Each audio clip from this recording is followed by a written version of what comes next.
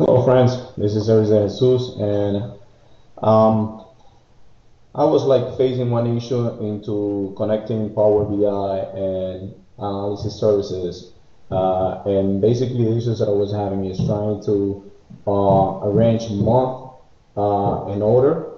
So basically, what I recommend you guys to do when you guys are facing this issue is like you're gonna select the your column for month or name that you're using. And then you're going to look on the properties of that specific columns, and then you're going to do sort by column, and then you're going to select month number. If you don't have that column, go ahead and create it, because you're going to need to have like the months and numbers in order for you to get that into the Power BI in the right order.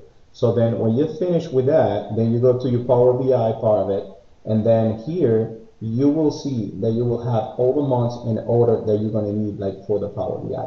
And this is, I think, one of the best solutions to order your months into the Power BI, based on the fact that Power BI just recognized ABC. And then if you see here, like you can do based on the number, you can even go December to January, and you can go January to December.